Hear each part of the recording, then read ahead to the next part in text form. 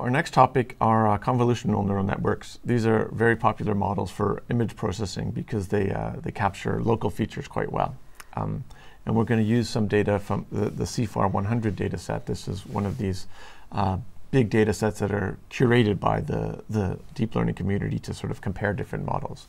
And the 100 stands for 100 data classes. Right? Yeah. So it's a 100 class classification problem. Yes, so for reference, a random guessing here should be about 1% accurate. Yeah. Okay.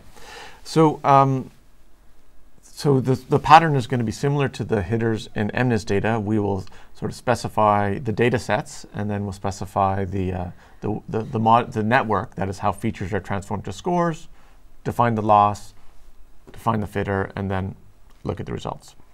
Okay, for the CIFAR data comes packaged in the Torch Vision package, which is convenient. In order for us to fit it, we're going to actually do a little bit of pre-processing. This is done here. All that's going on here is it's rescaled to be floating point from 0 to 1 instead of integer 0 to 255, and just reorders the arrays, so it does a little transpose. Okay, so then we have our data module like we did for the other examples. We have a training data, test data, and we'll use 20% of training data as validation. And each batch will be of size 128. So these input images, it's three-dimensional tensor, right, Jonathan? That's right. Three color channels. Yes, yeah. So images, color images are represented as RGB. So I think Trevor is talking about this 3 here, when we look at the different data set. So the images have 3 channels and are 32 by 32. These are RGB channels. There's also RGB alpha, perhaps. And the MNIST data, actually, this was a 1 here, but... So we're showing you what a typical batch looks like? Yes. We've got batch size of 128 here. That's right. So there's 128 images randomly selected for a batch, and then those are the dimensions, 3, 32, 32. Yes, yeah. This is just a sort of sanity check to see that we've made the data loader, that we understand what the data is looking like before it goes in. Let's just take a look at these images to see. The resolution is not great. It's 32 by 32, but they're still recognizable objects, right? This one is a wolf. This one might be Bigfoot. I don't know, but this is an apple. That's a nice thing about having images as data observations, because you can look at them. Mm-hmm. Usually you can't look at high-dimensional data so nicely, but images you can. Yes. Okay. So now we're going to define our neural network, and what we're going to do is, as is common in these tasks, is we'll sort of make a sort of multi-scale kind of version of the analysis. That is, we're going to do a convolutional filter. That's this conv2D from the NN module, and apply the ReLU, and then do what's called a max pool over the output. And we're going to do this at several different scales. So the way we're going to do this is to define a basic layer that we'll call building block, and we'll use building blocks of different sizes in this multi-scale kind of network. By the way, you should have read the chapter on convolutional neural networks before doing this lab, because it'll be much more understandable, and then you'll understand the idea of doing convolution and pooling in that order sequence of those operations. Yes, yes. This is, of course, just the lab. And so what we're doing here is effectively making a new type of layer. So we've already seen some of the layers that are in this NN package. We've seen like nn.sequential, nn.linear, nn.ReLU.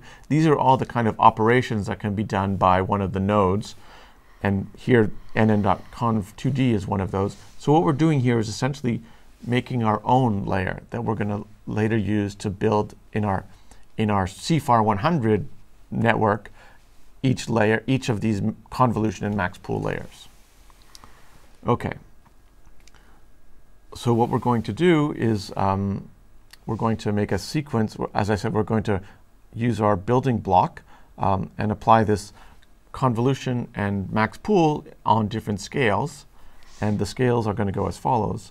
These numbers here are the channels that are going to be applied for the output of each of the building block layers. So input and output, I should say. The first one has 3 channels, and we're going to output 32 channels. And if you, one of the things about the max pooling, since we did a kernel size of 2 by 2, it will half the size of the image each time. So we start off with 3 by 32 by 32, and then we'll finish with 32 by 16 by 16. And then we'll have 32 by 16 by 16, and 64 by 8 by 8, etc. So once we have this object that can do this convolution and max pool, that's what we called building block before, we're just going to apply these in sequence. So we have these different sizes. This defines the sort of scales that we'll look at. And we'll just make a layer, sequential layer that uses these in a sequence. And here we're using the list comprehension of Python. We'll have seen that in the labs before. If not on video, then in the text of the labs. And this argument here, star, that just takes a sequence and gives all of those as arguments to sequential. So this is really nice, Jonathan. In the previous one with the MList, we did layer 1, layer 2. But here you can just programmatically specify the thing and just go in a loop and set up all these layers. Yes, nice. It's much more compact. We would have had to have, each one might take 4 or 5 lines, so it would have been 20 lines instead of, 6 or 7. And then at the end, we'll have 256 channels, and we're going to have to ultimately output that to 100. 256 channels, and it's going to be a 2 by 2 image. So at the final output after the max pool will be 256 by 2 by 2. We'll output that to 512, and then do a ReLU for good measure, and output to 100. That's the number of classes. And okay, once we specified our network in that fashion, the training, etc., will be similar. In this case, the summary is a little long, but it should be predictable in how to read it now. There are quite a few parameters now, almost a million parameters. Yeah. So we won't dwell on it, but we've used a sort of default training method for all of the stochastic gradients operations so far. Torch has several other variants of stochastic gradients, so we're going to use one of those here, but it doesn't. Well, that just where does the optimizer? That comes into this. When we tell it's a classification problem, we give this special optimizer, but let's not dwell on that. Okay, so we'll fit it as we have done all the other ones, and let's take a look at how it's done. Well, this one takes a little bit longer, depending on your hardware. It can be, this here says it took 10 minutes or so on a pretty modern Mac laptop with an M1 chip, but that's not too bad. We only gave it 30 epochs, and you probably give it more. Yeah. Especially if the accuracy is still improving. Let's take a look. It looks like the validation accuracy is a bit leveling out, so maybe 30 epochs won't be... won't help much. I mean, anything more probably won't help much. Yeah, training, of course, will get better and better.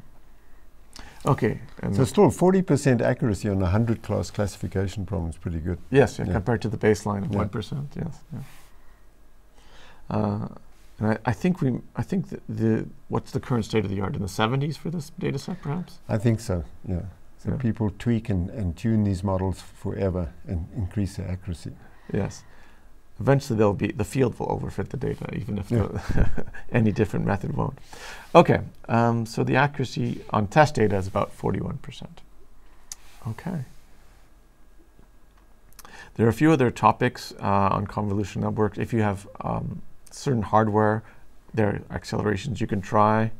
And finally, one nice thing about these models is that you don't have to just use your own computer sometimes to use them. You can sometimes use the work that someone else has done. So you can use pre-trained models, and the Torch data sets include these models called ResNet of various sizes. ResNet 50, I think, corresponds to 50 sort of max pool. I think that the 50 is how many layers convolution max pooling layers. And this was trained on a 1,000-class image classification problem.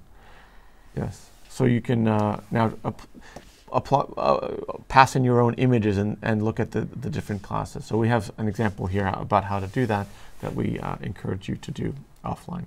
And these are shown in the book. We show some photographs from a photograph album and actually classify them. Yeah. And I recognize. and we show the code for doing that. Yeah. Yes.